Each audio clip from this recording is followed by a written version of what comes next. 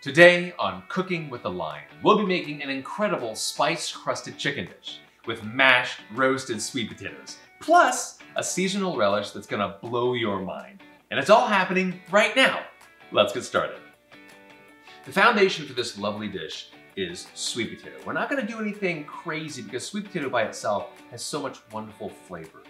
We're gonna add a bit of extra virgin olive oil so that it browns a little bit quicker. About half of a teaspoon of kosher salt and freshly ground black pepper. Use your hand, it's fine. Just mix it on up. And I've already peeled the sweet potatoes. It's about 1/3 of an inch to 1/2 inch cubes. Don't go crazy, okay? This is just gonna be the bed, the foundation for cooking the spice-crusted chicken. So that is ready. Spice crusted. Now this is boneless, skin off chicken thighs. So we're gonna make like a little crust so that when you bite through to the silkiness and deliciousness of the chicken, you have this wonderful crust and flavor on the outside. What spices exactly? Quite a few spices. We have fennel, cumin, coriander, salt, and pepper, and a little bit of granulated sugar. We also want a little punch, so a little bit of heat. That's where garlic comes into play. And I hope you guys like garlic. There is a fair amount of it in there, okay? It's 1.5 pounds of boneless, skinless chicken breast, so it is distributed fairly evenly. Speaking of distributed fairly evenly, just go ahead and use your hands. This hand is still dry, okay? There's nothing that your hands can't do that, say, a fork or a spoon can do, okay? So that's why I'm using this. And then to wet it up just a little bit, I'm gonna add a bit of extra virgin olive oil, about 2 tablespoons of that, and a touch of sherry vinegar, okay? And that vinegar, just a splash, will help cut through the fat. It'll actually liven up a lot of the spices we have in here. That looks great. That looks really, really good. So much flavor. And we're gonna take all that flavor and envelop these beautiful boneless, skinless chicken thighs. Again, this hand is still dry, it's still clean, so we're just gonna really work these spices all over, all sides, in and out of these chicken thighs. So when they roast, the sugar kind of helps get a little caramelization going and really helps attribute to that wonderful crust that we'll see on the outside when we're done. I can't believe it's not cooked already because it just smells so wonderful with all those spices. So we have the sweet potatoes that make up the bed, literally make up the bed, where the chicken will go on top. As far as the actual cooking portion of this recipe, it's one sheet pan. Really easy cleanup, and I have a sheet pan that is lined with parchment paper and not foil. Why not? Because sweet potatoes have a tendency to stick to foil, so I like to stay with parchment paper. Nice and even. And then the spice-crusted chicken usually has a thicker side, right? This thicker portion or bigger portion, and then a smaller portion. I like to have the thicker portions toward the corners of the sheet pan. And the reason for that is because as your oven cooks, the heat comes up and sort of envelops the corners. And so the thicker portion, being toward the corners, will cook faster or make the whole thing cook more even, okay? That looks good. And then that's a little guy, so we can just go right in the middle. Now I have the oven preheated already to 400 degrees. I'm gonna pop this in the oven for 30 to 35 minutes, rotating halfway through, and your kitchen is gonna smell amazing. While the chicken is happily roasting in the oven, we're gonna make a really simple relish. Simple, but crazy, crazy flavorful.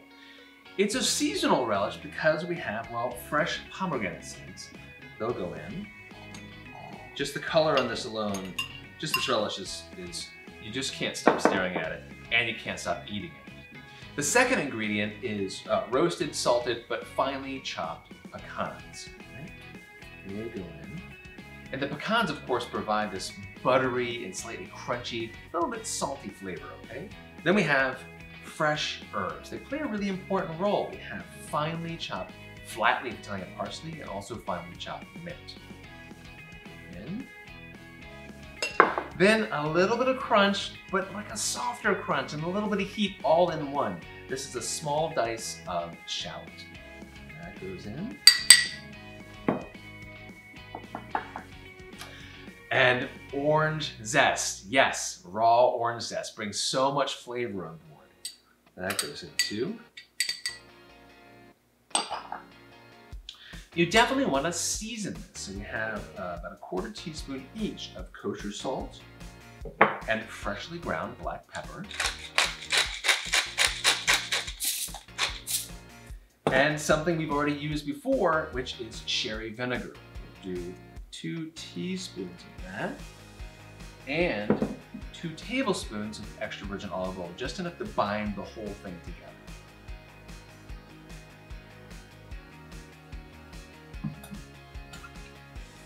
So much flavor, really simple.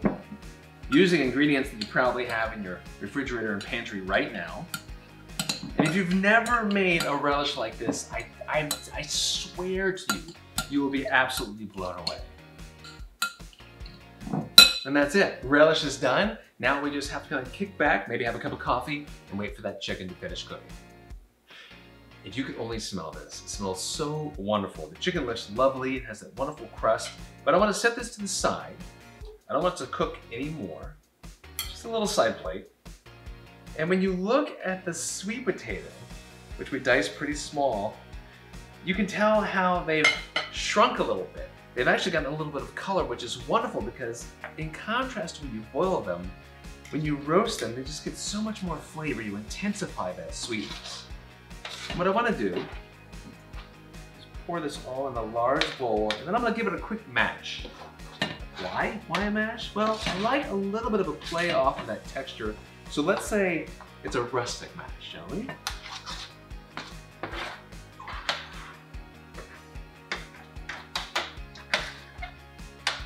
There we are. That looks good. Just rustic. You know, we're all friends here. Now that this is ready, it's time to plate. So we already have this rustic mashed sweet potatoes. This goes on the bottom. That looks lovely. All right. Kind of smush it down a little bit because you want a wonderful landing place for this chicken. This crusted chicken, which is just wonderful. You know, the great thing about using the boneless, skinless chicken thighs, it's already going to be juicy. If you add more flavor to that, Bob's your uncle. It's going to be so good. Then we have this wonderful relish, the seasonal relish. This goes right over top. Holy moly. And that's it. Super fast. Very minimal amounts of effort to make something so wonderful. And just look at it. It's so, it's just like seasonal and beautiful and pretty. It says like autumnal, almost holiday. Just by looking at it, I haven't even taken a bite yet. But yeah, of course, now's the time to go ahead and do that. A little bit of everything. It's gonna be beautiful. You know in movies where they slam on the table because something's so good? Slam! The interesting thing about this dish is nothing's really special about any of the original individual ingredients, but together, the way that they sing, there's like this incredible chorus line of flavors going on in my mouth. You have the sweet potato, which you're like, oh, it's just sweet potato. What kind of chefy thing did you do? We roasted it. Yes, you intensify the sweetness. And then you have the chicken. Stop it.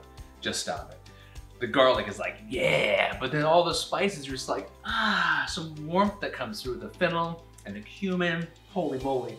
It's just like such a lovely variety of flavors and textures, but to be honest, that said, it's all about this relish. The relish just has this pop of the pomegranate seed, which is like just bouncing off of the nuttiness and the crunch of the pecan, which I'm still getting. I'm still getting that flavor. And then the freshness, the herbaceousness of that mint and parsley is lovely. But it's that smell, it's the citrus, it's that orange zest. That it's just like so wonderful. It's warm, but then you have the acidity that just brings it all up with that sherry vinegar, which is also on the chicken and in the relish. My advice to you, and this is fair warning, is make yourself a plate and get to the dinner table before taking the first bite. 'Cause I have been known with this dish to stand here and just tromp right through the whole thing without even making it to the dinner table. You've been advised, you've been warned, now the choice is yours. Cheers.